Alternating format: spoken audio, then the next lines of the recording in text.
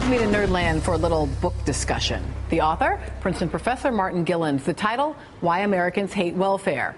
The data, more than a decade of public opinion surveys conducted by nonpartisan academic researchers.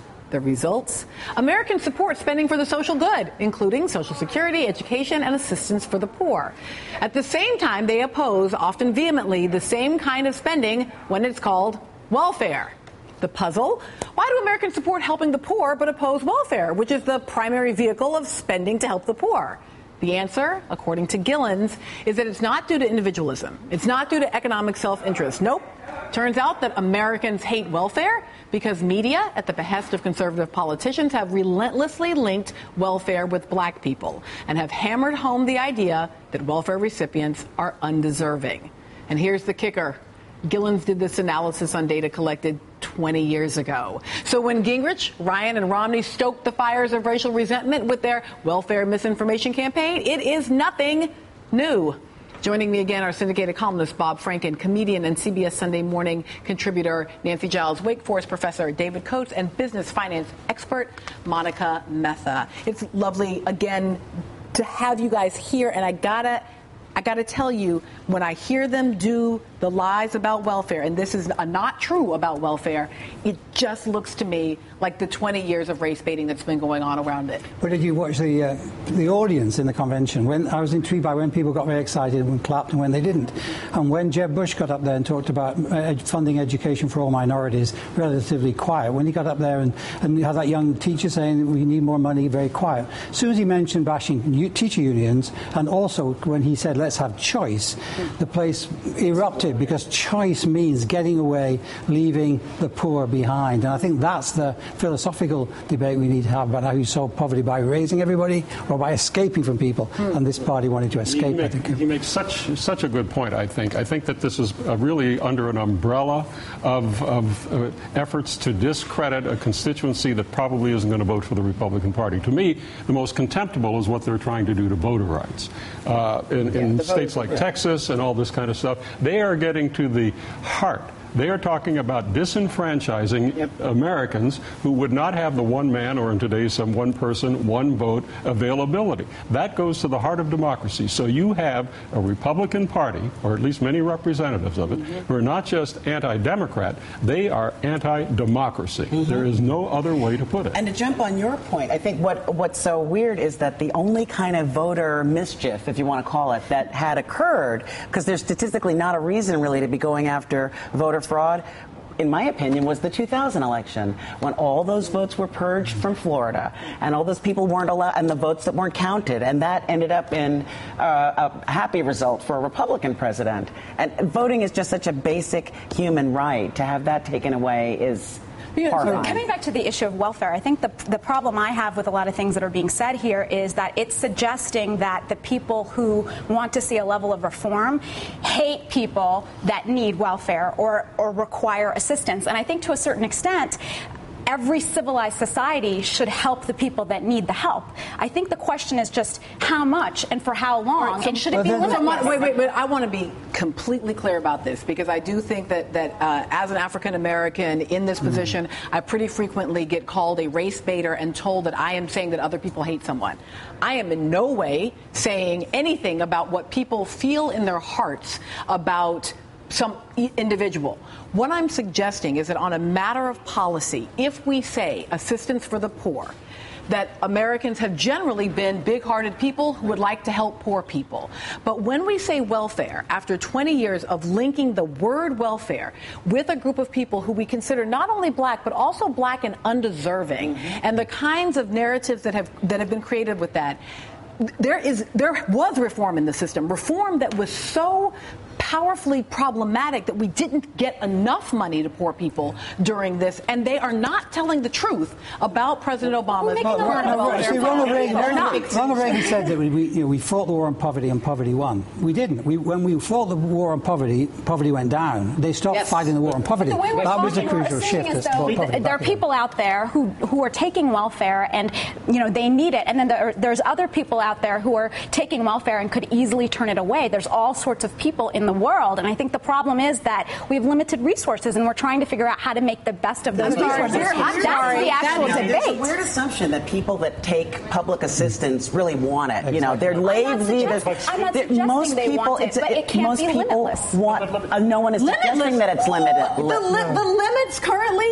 that let me be really clear, were established under Bill Clinton, under a Democratic president. That's right. Or entitlements are we getting rid of? Every time we make an entitlement, we come up with the reasons why we can't get rid of them. The entitlement yes, I'm sorry. Speaking to Monica's point earlier that you have to have reform of welfare. You need to have it tightened up. Guess who was the last person to do that?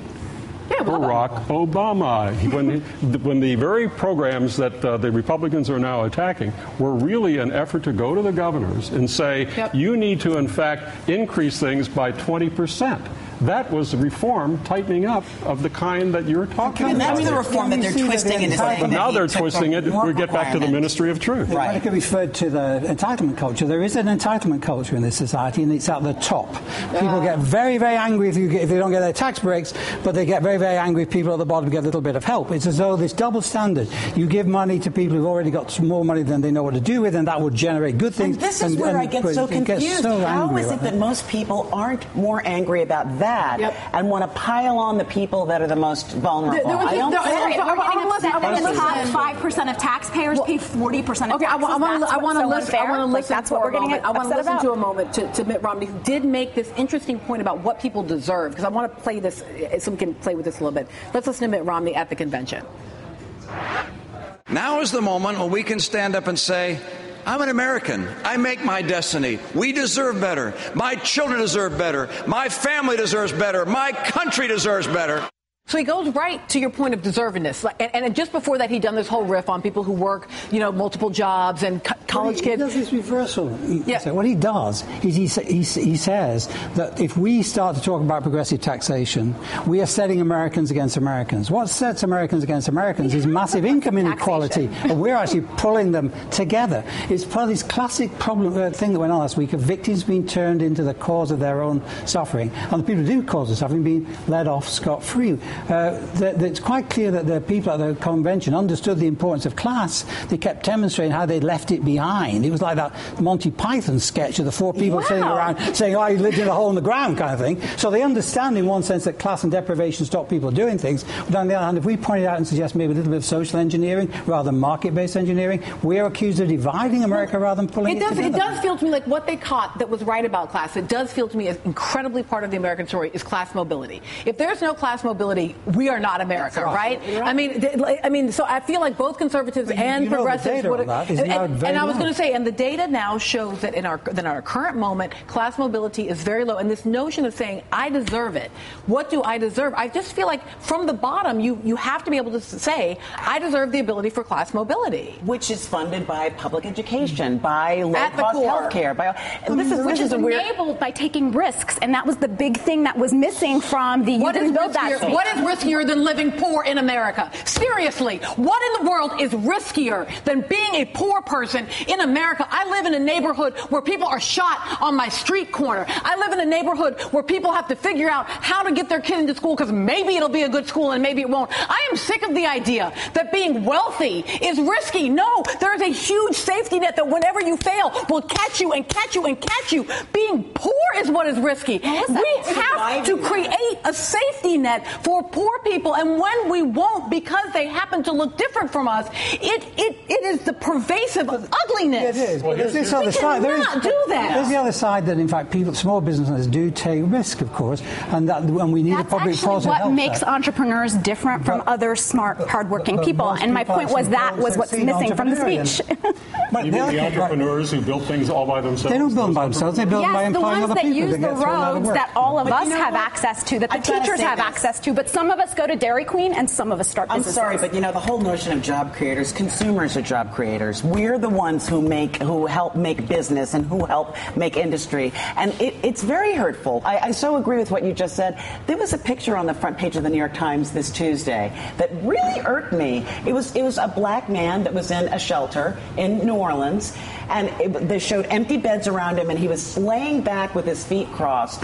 And there was something about that picture to me that just looked like This is an example of some lazy person sponging off the largesse of other people. There are these pervasive things that are out there. They just are. Besides which, your premise, correct me if you disagree, your premise is that the person must be able to have all the wealth he can accumulate, as a reward for taking risks. And I guess my question is, how many vacation homes do you need? How many private jets do you need? I suspect that if people were to give a little bit back to the government that enabled them, that they would, in fact, still want to take those risks. I don't think that's the thought process of the small business owner that makes $250,000 a year. We've lost 220,000 small businesses in the last 10 years.